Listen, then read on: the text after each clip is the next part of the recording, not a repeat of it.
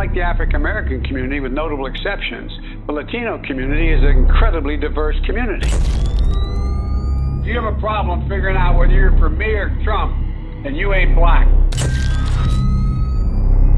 Poor kids are just as bright and just as talented as white kids.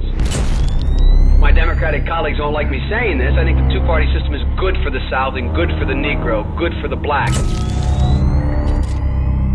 And other than the fact that they still call me boy, I think they've changed their mind a little bit. They're gonna put you all back in chains. The first sort of mainstream African American who was articulate and bright and clean and nice-looking guy. I mean, that's a storybook, man.